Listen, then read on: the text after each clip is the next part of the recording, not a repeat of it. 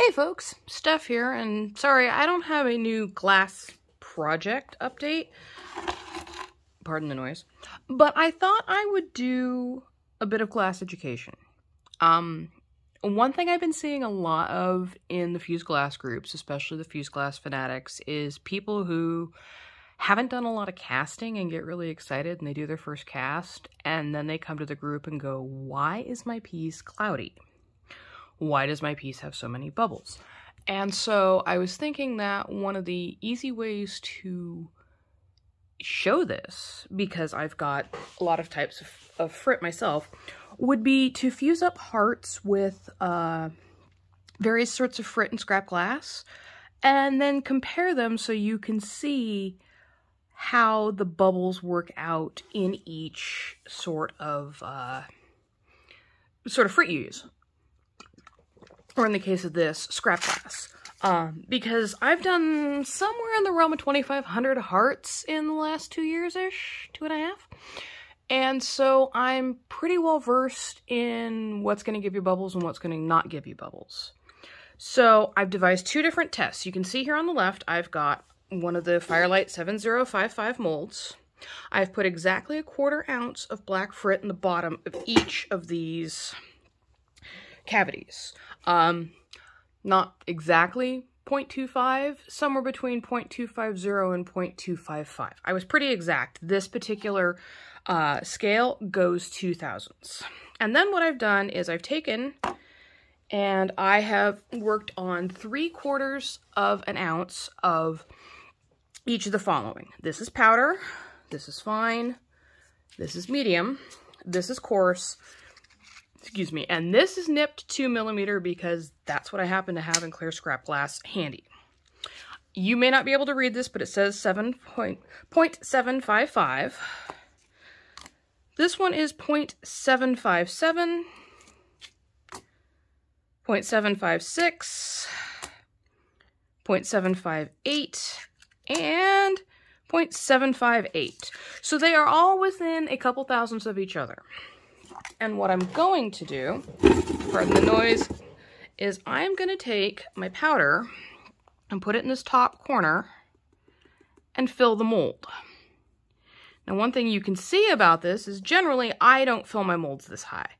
But look at how much 3/4 of an ounce of powder will fill. That's not even the whole thing. I may not even be able to get 3/4 of an ounce of powder in this thing. We will see. But you see how much it fills?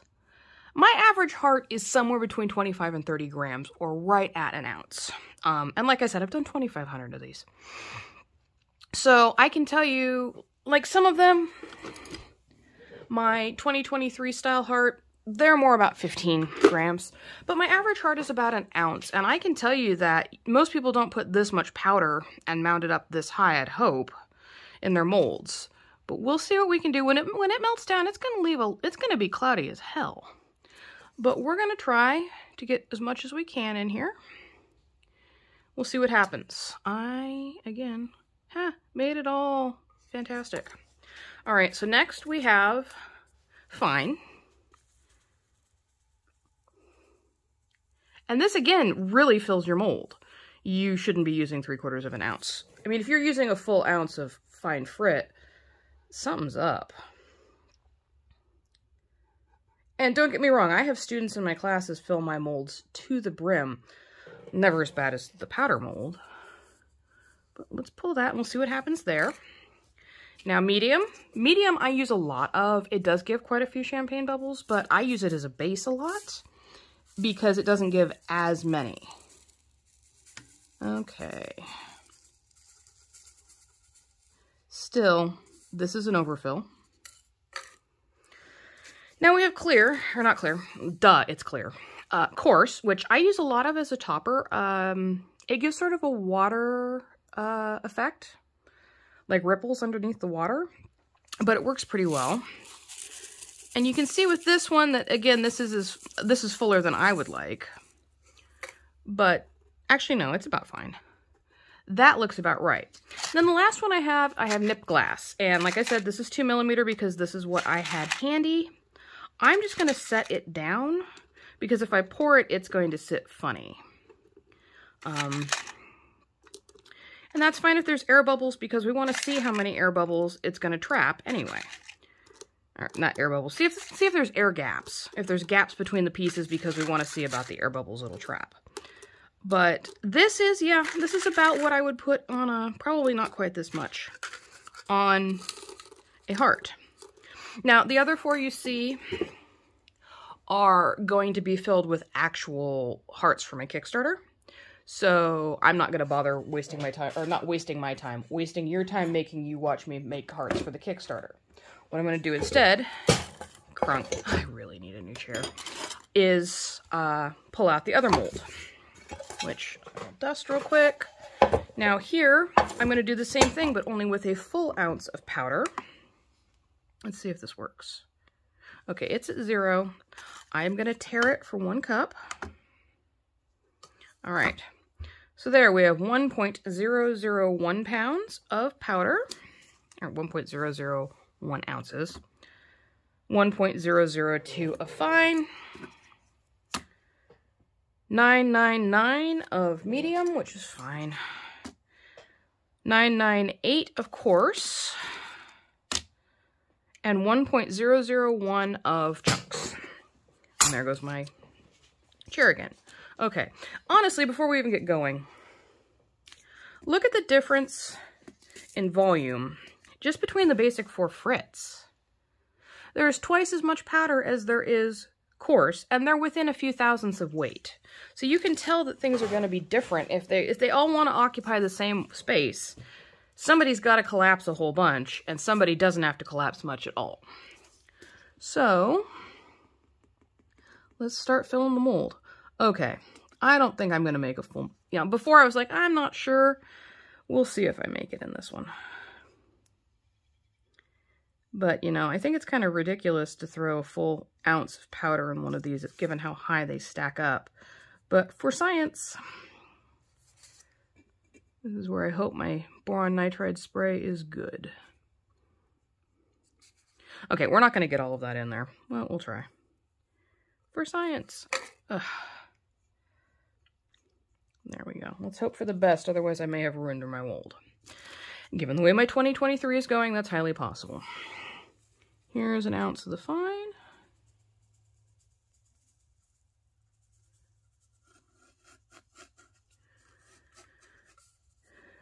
All right. Alrighty. Then we'll do medium.